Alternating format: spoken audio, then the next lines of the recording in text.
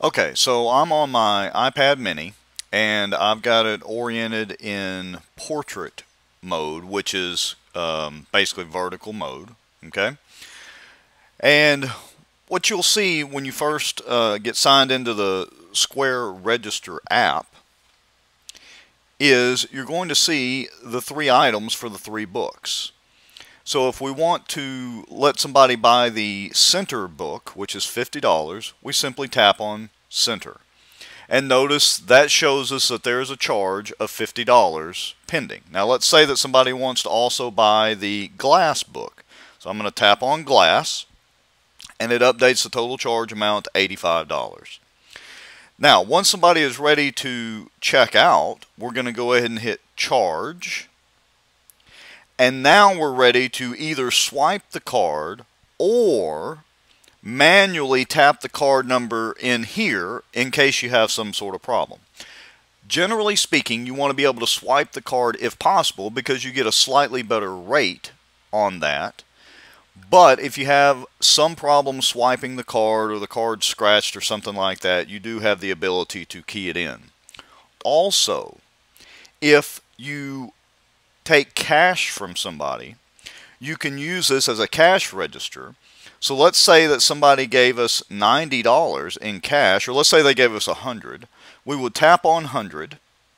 It's going to tell us $15 change. And then do we want to text them a receipt? And I actually recommend gathering the phone number right then and there so that they'll get a receipt and you'll also be gathering that information. And so let's say that we were going to send this to my number. Then we would go ahead and hit send receipt and I would get that, and you don't have to print a receipt, of course, because I'll receive it digitally via text message.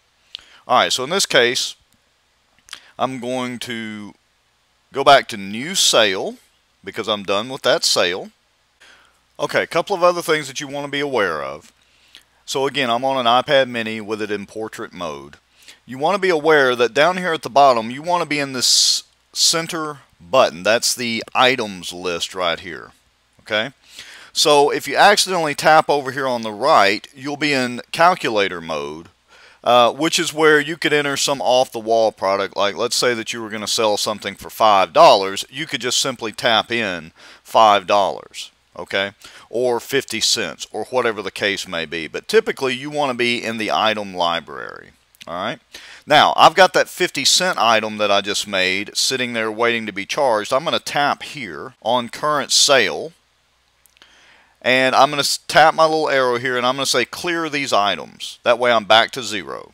Okay, and so again, you want to be an item list. If you tap this leftmost button down here, you'll see where you can add different items into a quick sale deal. You're typically not going to fool with that. Again, you want to be in the item library. Now, just in case you get here and you don't see the items, you want to tap on all items. And that'll show you all of them. Now, because you're signed in as an administrator, you can accidentally tap on edit.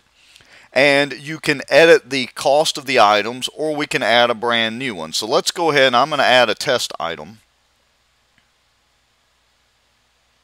And I'm going to set the price at $1. I'm not worried about giving it a SKU or anything like that. And I'm going to hit save. Okay. And I'm going to hit done editing. Now let's go ahead and go through a purchase with a test item. And so I've made sure that my Square Reader is connected. I'm going to go ahead and charge just the test item. Alright, so let's go ahead and swipe our card. And so I'm going to go ahead and just key in my signature right here, or sign it. I'm going to go ahead and sign it right there. I'm going to hit done signing, and presto.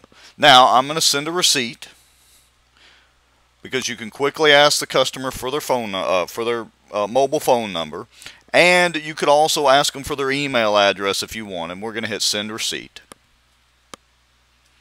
And then here in just a second, I'll get a text message with that receipt where I could click on the link and have a printable receipt. And that's how you can add an item manually and then also showing you how you can run a sale for $1. So I'm going to go back out to new sale, and I'm going to go ahead and let's get rid of this test item because we don't need that in there anymore. And so I'm going to delete that just for our example. And now we're done. And that's the easy way to do Square on the iPad.